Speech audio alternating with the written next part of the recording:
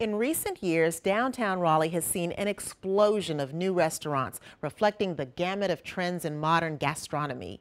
Some have succeeded, others have failed, but one downtown restaurant has stood the test of time for over 8 decades and continues to thrive as it always has. It's an important social gathering place, a classic American success story, and a Raleigh institution. Join us as producer Scott Marsh takes us on a journey to the Mecca.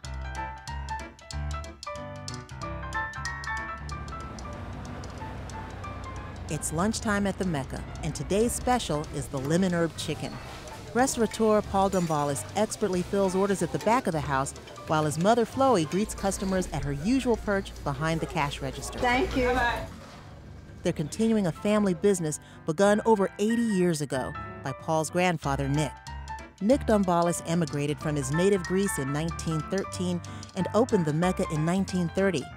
Back then, you could get a large T-bone for 55 cents or a grilled cheese sandwich for a dime. Prices are slightly higher these days, but the food itself has changed very little over the years. If you like your grandmother's cooking and your mother's cooking, come to the Mecca. It's home cooking, and it's very, very tasty. They get a lot of their vegetables from the farmer's market, which I like. Trout is wonderful. They really do a good job because they cook it individually. Indeed, the Mecca serves a full menu, offering everything from omelets to burgers to barbecue. But it's the daily specials that inspire a loyal clientele. Fried chicken. The fried chicken or lasagna. Meatloaf. Fried chicken. The lemon herb chicken. Grilled cheese. I love the fried chicken. If there's one favorite, it's definitely the fried chicken. Perfectly cooked to order with a light golden crust. You just don't get no better. That recipe was introduced by Paul's father, John Dombalis, who took over daily operations from his father, Nick, in the early 1950s. John's wife, Chloe, was happily raising the couple's children at home. And then one day, somebody didn't show up at the Mecca, and they called me in to help out. And apparently I did a good job because they never let me leave. Affectionately known as Mrs. D, Chloe Dombalis is as much a part of the Mecca as are the pictures of famous customers lining the restaurant's walls. Mike Wallace was here, the governors, the mayors. We have lots of judges and lawyers.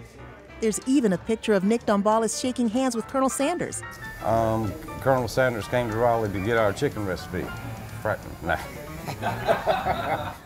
Paul's joking, of course, but the Mecca is a great place to see all sorts of interesting people. It's the history of Raleigh in a capsule. This is a great place to come when I have someone visit from out of town. I like to bring them here because they see you wave at somebody. Who's that? Well, that's the Speaker of the House. You know, who's that? Well, that's the former governor. It's a down-home, friendly place. You know the people, the owners as well as the patrons. And it's a place where familiarity reigns, I think. And the food is very good. The best two restaurants in downtown Raleigh are upstairs at the Mecca and downstairs at the Mecca. And how does the food get upstairs at the Mecca? It travels by a hand-cranked dumbwaiter that's been in use for over 60 years. And that's part of the Mecca's charm, the beautiful historic details which mirror the way downtown Raleigh used to be. We used to close at 7 at night, and when you left, there was nothing down here. But Raleigh's urban renaissance changed all that, and several years ago, Paul decided to open the Mecca late night as well. That move attracted a whole new customer base. It's amazing, really. It's a good thing. A good thing indeed. Paul's son, John Dombalis, works the Saturday breakfast shift and runs the restaurant's website. For him, the Mecca's continued success is rooted deeply in its past. I think the Mecca is the epitome of the American dream. You have an immigrant who came from nothing, basically, who's a refugee, and then you look at his children, his grandchildren, all the successful people that have come behind him, all because he had the courage to get on a boat and cross the Atlantic Ocean and start anew. Well, it's my life. When I come in the mornings and get settled down and sit down on my stool, I feel like I'm at home. Generations of the Mecca's customers have felt the same way. So, whether you're looking for a slice of house-baked cobbler or a slice of Raleigh history, you too may want to embark on a journey to the Mecca. The Mecca is located at 13 East Martin Street in Raleigh.